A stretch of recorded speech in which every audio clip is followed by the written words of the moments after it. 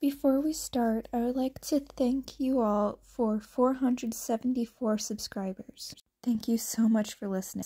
On to the story. So keep on going with your silly dream by Piter on AO3. Read by Lily6645. This fic may include suicidal thoughts. Thank you so much for listening. Chapter 37. Trauma dumping and taking out knockoff Elsa. And getting a concussion. Oops! Summary. Izuku and gang takes out the ice monster. That isn't a monster? Either way, Izuku escapes, then passes out. Shinso forces him to come over, and why is Yamada looking at him weird? Blearily, Izuku squinted around him. His hands and toes were numb, and the cloth strap of the All Might mask was beginning to hurt the top of his ears. There was the festival, the villain, his hearing. Oh God, he actually talked to people? What was he thinking? How was he not frozen? Oh. He looked up from his battered red shoes to the boy in front of him. Todoroki had ice crusted on him and a fair share of cuts. Todoroki moved him then. He was shivering. Why was he shivering? Why didn't he just... You wanted to know. The boy panted. Why I didn't use my fire. Izuku blinked sluggishly, nodding. He'd talked. The damage was already done. But maybe he could stop making it worse? I'm the product of a quirk marriage, and my purpose. It was spat out bitterly, like keeping it on his tongue too long would poison him. Is to surpass All Might. It always has been. My father is a cruel man, using training as a way to beat me up. Izuku nodded in understanding. No sane person would launch a vigilante into a crumbling building. So, yeah, he had a feeling Endeavor was a piece of shit. My mother couldn't stand him, but she was stuck with Endeavor due to his status and wealth. It drove her insane. She couldn't stop seeing my father in me. He moved a hand to the left side of his face, right over his scar. She poured boiling water over my face. Because of that man, I will not give him the satisfaction of using his quirk. It was said lowly, full of resentment. I will win and survive with my mother's half only. I don't need him. A beat of silence ensued. Are you stupid? Izuku smacked a hand over his mouth, only succeeding in launching the plastic mask against his nose. I'm sorry, I didn't mean it like that. It's your quirk, not his. The boy stared at him blankly before turning back to the fight. Izuku forgot about that. It was hard to think over the sharp pain in his head and the trauma dump. The monster was black with soot, but didn't have a damn scratch on him. It had to be the scales then. Looking closer, it was more ice plating than actual scales. There was patches that melted slightly at Bakugo's explosions before they were quickly reformed. The blonde boy had already exerted himself. He couldn't melt the guy on his own. But if Todoroki attacked with his fire at the same time Bakugo blasted him, then just maybe... Todoroki, if we want to live through this, then... What the hell are you crazy bastards doing? Bakugo screamed towards their hiding spot. Which was for the best, considering the ice beginning to climb onto Izuku's shoes and fingers. He broke the thin shell with his pocket knife, jumping up. Todoroki, you have to use your fire if we wanna incapacitate that guy. Look at you. You're freezing. The boy glowered at him, stepping closer. I told you, Yahoo. I don't need his. Izuku's fist connected with Todoroki's nose with a crunch even Izuku could hear. It's not his quirk! You hear me? It's not. You're being an idiot. You don't have to do a damn thing that he says. Right now, you need to be a hero. Help take this guy down. It doesn't matter who you got your quirk from. It matters what you do with it. Not him, you. And right now, you're choosing to put everyone here in danger because of your damn daddy issues. Izuku breathed heavily, glaring down at Todoroki. The white and red-haired boy is staring at him with wide eyes and an open mouth. One hand was attempting to stem the blood from his nose, the other in a tight fist. If he looked close enough, he thought he might have seen tears in those eyes. Todoroki nodded. Okay. Izuku swallowed, holding out a numb hand. Good. Now, let's help this guy stay down. With a hand far more cautious, Izuku thought possible from the shocked boy. His hand was taken. Izuku took a deep breath, pocket knife gripped tightly in a hand and waiting for an opening. Why hadn't the heroes come yet? Had the villain in the audience seriously been that bad? Maybe there was more than one? More importantly, who had coordinated it? He peeked again.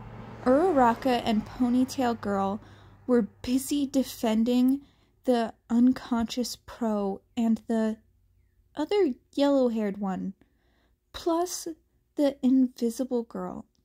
That is, Bakugo, Todoroki, Mina, and Red Hair was attempting to fight the guy until Izuku could distract him and disappear. After that, both Todoroki and Bakugo would blast him. It was a sloppy plan, but it was the best chance they had. Where the hell was all my... There. The light of Bakugo's explosion so close to his face had made it flinch back. Izuku jumped off the slanted ice he'd climbed onto and slammed his pocket knife into its left eye. Just as he predicted, He was subsequently chucked to the side. He had slammed against ice for the second time that day. He didn't black out this time. How could he, when his whole vision was illuminated with explosions and a lot of fire? He made eye contact with Todoroki. The boy was the picture of composure at first, before a small yet feral grin broke across his face. Izuku glanced back over to where the smoke was clearing. There was no longer a monster. There was a little boy curled onto his side and unconscious.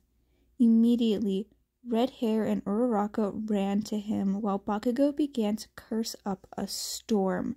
Todoroki stared in confusion and a little shame.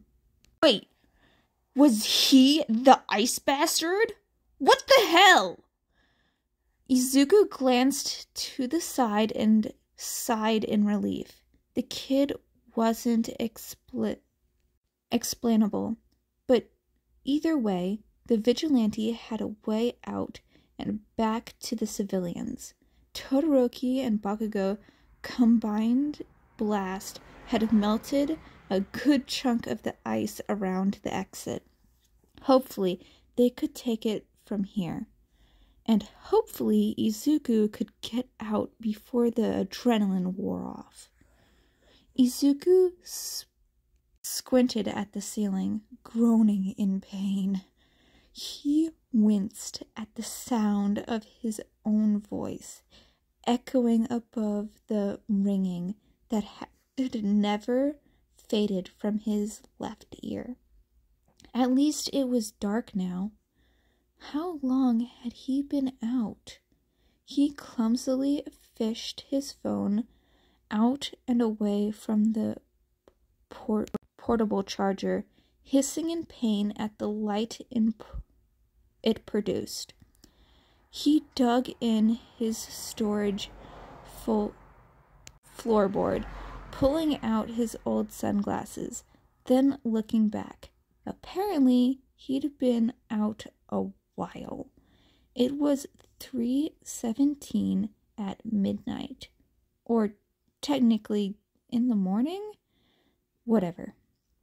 He was in no shape for vigilantism tonight, so he should just sleep after he stared at the phone.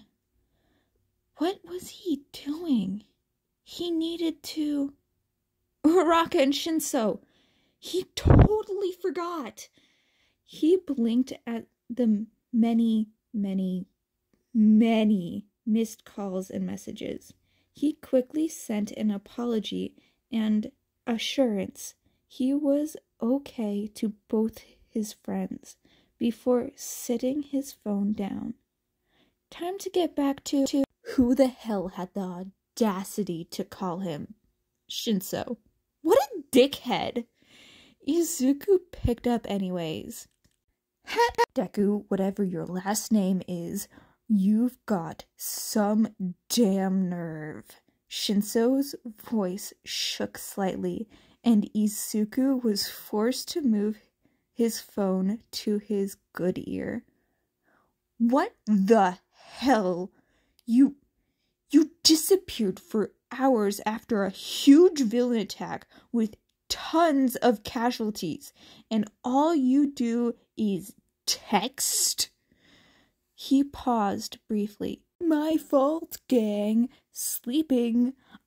I'm fine. Night. Izuku wondered if this was the same Shinso he'd only ever seen smile 3 times. Where did all this emotion come from? No, don't ever. I thought you were dead, Deku. Really sorry, Shinso. Didn't mean to. I was just really tired and forgot people liked me now," the teen whispered, words bleeding together. It's like he was trying to talk with his tongue tied to the bottom of his mouth. Now I feel bad. The purple-haired boy grumbled. It's fine, but don't do it again. Ever. Okay. You don't sound okay. I'm good. Please come over. I can't. Just come over anytime I'm hurt. Oh, so you are hurt, then. Shinso could be a real asshole sometimes. Can I bring stroke? Yes. Fine. The journey from Izuku's apartment to Shinso's was a blur of pain, but somehow he was there and already being mocked. Shinso took a long look at Izuku, decked out in his sunglasses and the Galaxy Wolf hoodie he got for free, with the matching Galaxy pants. Oh, he forgot shoes and socks. Whoops. At least he had stroke. Dear God. Izuku glared as Shinso took a picture. Fit great. Don't what's funny? Izuku slurred.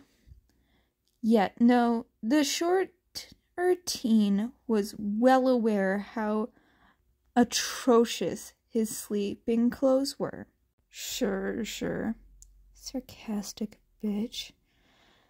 Let's just go get Hazashi up. Nah, he's sleeping. We can't just... Shut up. Izuku was too tired to argue more, so he opted to unsteadily following behind Shinso. He felt nauseous, but trucked through it. Oh. The taller boy smirked before pulling out his phone and walking in. Izuku stayed at the door, peeking in to see there were 2 people in that bed. One was, of course, Yamada, judging from the blonde hair. The other was carefully curled into his side due to the cats and bandages still covering him. Aizawa and Yamada were cuddling. Ew. Shinso snapped a picture before poking at the blonde. The voice hero gasped, jerking his head towards Shinso. Hitoshi? Deku finally answered. I made him come over. The pro grinned and slipped out from Aizawa carefully. Is he hurt? I'm okay.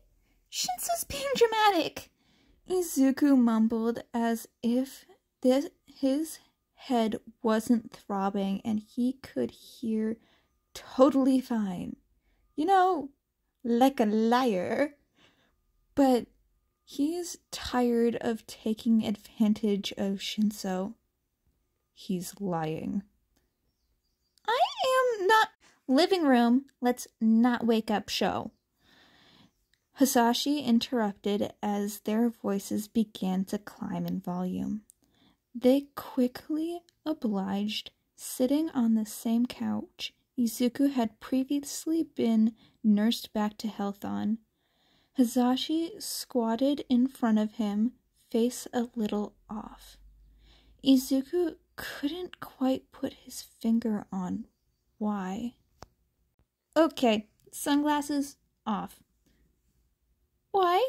You're slurring your words. And I'm assuming you have some sensory delight. I want to check your pupils. He shrugged and removed them, causing the blonde to wince. Yikes. Yeah, listener, your pupils are 2 different sizes? That's concerning already. Fuck this, Izuku grumbled, gaining a surprised laugh from Shinso. He hadn't ever heard the boy laugh, let alone be the one to garner such a reaction. Izuku hoped he'd hear it. Stop. This had to stop. He couldn't keep doing this. This leeching and freeloading. It was why he'd moved from his mom. And it had been why he would have to move from here too. Why couldn't Izuku stop taking? Kid, we're gonna need to call your parents. No! Izuku immediately shut down. I mean, they're busy. I'll be fine for a little while. Wait, alone? I mean, you know, to walk home alone from here. Back to my loving home. You're horrible at lying, Shinso pointed out. Please stop. Izuku's shoulders slumped. Just lay down here for a while. Sleep a little. Gonna have to wake you up at 6, though. Isn't safe for you to sleep more than 2 hours or 3 at a time. Sound good, kid? The pro hero asked, standing and ruffling Izuku's hair. "'Kay." Izuku felt sick. He knew it wasn't from the concussion. That is the end of Chapter 37 of So Keep On Going With Your Silly Dream by Piter on AO3. Thank you so much for listening. If you like this, please go support the original author.